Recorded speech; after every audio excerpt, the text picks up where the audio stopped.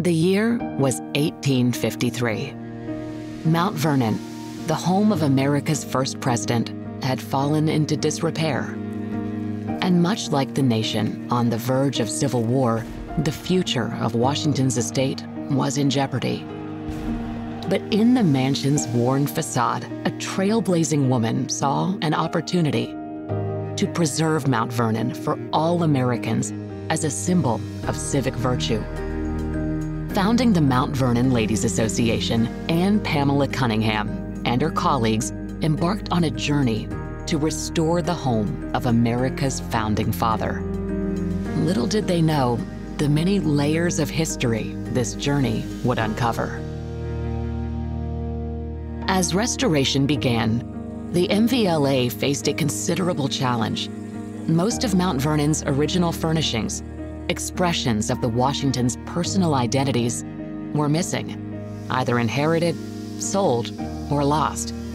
And without them, visitors could not fully experience George and Martha Washington's world. So, the ladies of the MVLA embarked on a formidable mission, a hunt for lost treasures.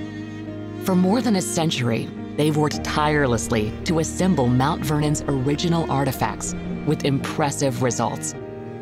George Washington's dress sword, his presidential chair, the harpsichord of his adopted granddaughter. Objects that bring us closer to George Washington, the soldier, the statesman, the family man. As research and restoration continued, the MVLA recovered treasures from an even broader history. Nearly 600 enslaved people lived and labored at Mount Vernon during Washington's 45-year residence.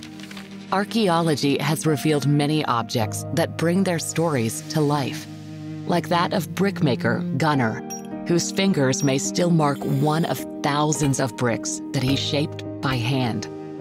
A shoe buckle, a jaw harp, a button. Artifacts of great meaning to people whose lives were spent in bondage came to light. The MVLA even began to uncover layers of human history from long before. An ornamental stone with the initials of Washington's grandfather, owner of this shoreline property in the 17th century. Or the spear tip of a hunter walking the very same shoreline nearly 10,000 years earlier.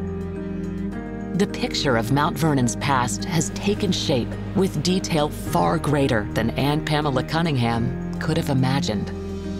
Since the MVLA began, Mount Vernon has brought millions of people together to learn about our shared past, adding new chapters to the history of this place. Yet, as a trailblazer envisioned, one thing remains unchanged: the promise of this American icon. To inspire, to intrigue, and to tell the stories of the people who helped shape it.